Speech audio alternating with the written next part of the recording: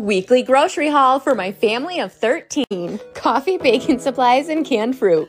Beef jerky and cereal. Candy and Peeps Pepsi. I topped off cart 1 with the chips and moved on to cart 2 for Dr. Pepper, strawberries, and cream. Gatorade, paper products, and some new baking dishes. I got the breads for the week, a new water bottle, a new mixing bowl, and more shampoo and conditioner. Cart 3, Nevaeh needs some new socks. Then I got the yogurts, cheeses, sandwich meat, orange juice, milk, chocolate and vanilla almond milk, and the meats for the week. Cart 4, I got the frozen products, more frozen products, and grabbed to the produce and headed to checkout. That's it for today. See you next time.